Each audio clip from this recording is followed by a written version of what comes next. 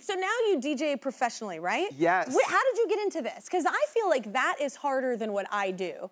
I feel like it's easier to go out. No, yes, it's harder because it is because people are very, you know what I'm saying? A DJ can ruin a moment, especially like wedding receptions. You can kill a wedding reception with a horrible DJ. Oh, or a corporate gig? Yeah, Mama. corporate gigs are hard in general. Mama. Yeah. I just did a corporate No, I've done those, yeah. I did one like last week, and it was truly like your uncle from Stamford, Connecticut with a lanyard on. And I'm like, everybody hokey pokey, you know, like it was very like bar mitzvah DJ, but it was like a tech conference. Yeah. No one knew who I was. I didn't know who I was, but it was really fun. I had like the four gay interns like, yeah. And that's all you need. No, when you win over anyone in that crowd, you feel success in a different way. Oh, I don't know if sometimes you get the compliment of like, I didn't think this was gonna be good.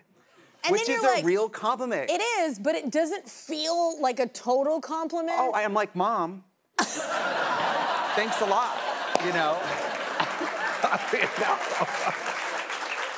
Are your parents super supportive? Like, oh my God, we have the same mom. This is insane. My mom is the most honest mom. And if you don't want the real answer, do not ask. No, my mom will come to my like stand-up shows and I'll be like, how'd you like it? She'll be like, people were laughing. I wasn't one of them. Totally. One time she said, well, I don't really get it because I'm not in the lifestyle. And I was like, you didn't have to do that. You didn't have to. You didn't have to do that. You could have just said it.